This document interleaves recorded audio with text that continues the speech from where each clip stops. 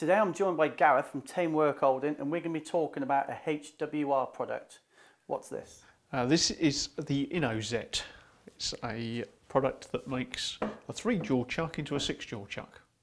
Okay, how do we do that? Okay, so it fits on the base on any standard serration, or in this case a slot and tenon, so it will fit on any type of chuck out in industry. All of the usual makes, Kittigower, Sam Chully, Rome, full cut, and so it just fits on standard T-nut. You've now got 6 jaw positions rather than 3, and the whole fixture rocks.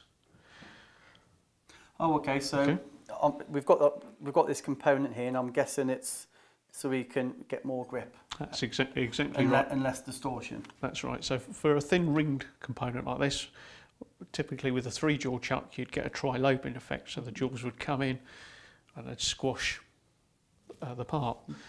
By putting 6 jaws around there, you reduce that effect. So you've now got 6 points of clamping, and by having the rocking mechanism, you've got 6 equalised points of clamp. Yeah. And can we use this with the InoTop? Is it the InoTop, the one that clamps it? Yeah, you could, if you were very clever, put an InoTop jaw on there. Yeah. So again, that would fit on the standard serration. And then if we put the part in there, the part would sit in there, and we would pull that jaw back and clamp and support the part from the inside and the outside. So that would further reduce the distortion on a thin ringed part. So would you use it for anything but a ring, or is it predominantly for this type of workpiece? It's really designed for components where customers have a distortion issue. So it's maximising the clamping around the outside. But what it does do is, because it's only fitted on the standard T-nut, you can quickly remove this and put your back to your standard 3-jaw chuck for more conventional type components. Why couldn't we do it on a 4, make a 4 and 8? Isn't the spacing?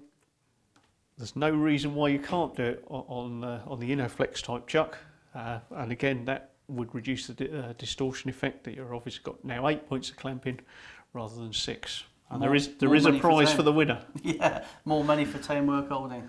Well, we were in the business of trying to improve the customer's productivity and make them money as well. Well put, well put. You know, I see it. It's a good idea, and I look forward to seeing a few in the field. So, many thanks. Thank you.